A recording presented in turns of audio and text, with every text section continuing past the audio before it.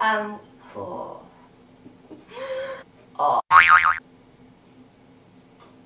Hi guys.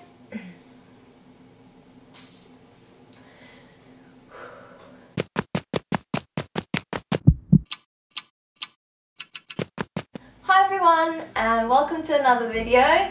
Today I'm going to be chatting to you guys about the school lunch in Korea. So if you're thinking about coming to Korea and you're curious about what kind of lunch you'll get at school, or even if you're just curious about what Stephen and I eat at lunch every day, yeah, then keep watching. So school lunch is offered for both the students and all the teachers and staff at the school, and it's free for all the students, which is pretty awesome. So every student in Korea at a public school gets free lunch, and then the teachers pay, I think we pay $30 per lunch, which is pretty cheap for what we're getting. To start off with, everyone eats lunch together in a school cafeteria, and because I'm at quite a small school, we all eat lunch pretty much at the same time, which is 12:20. All the kids kind of sit in their grades, so with their grade teacher. So a lot of the teachers will obviously be sitting with their students, and then we have a few staff members and the principal and vice principal who sit separately, and I usually sit with them. As you walk into the cafeteria, you pick up your chopsticks and your spoon. Yes, we eat our lunch with chopsticks and spoons, no forks, and definitely no knives. Yeah, so you pick those up and you pick up your little metal tray, which has sort of 5 little separate bowls in it, and then you go and get your food dished up for you by the lunch lady. The little metal tray is made up of 5 different kind of separate bowls.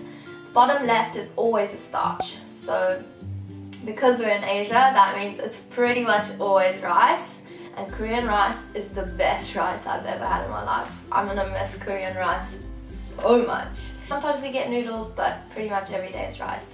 And then the bottom right bowl is always a soup, so a seafood soup or a meat soup or a bean sprout soup or a tofu soup. Yeah, it just depends on the day. And then the top 3 little bowls are always banchan, or like Korean side dishes. One of them is always kimchi. Every day we get kimchi. And then the other 2 are usually 1 meat and then 1 vegetable. So it's a pretty healthy lunch in comparison to lunches around the world. Yeah, and really delicious. I love the lunches. It's like my favorite time of the day.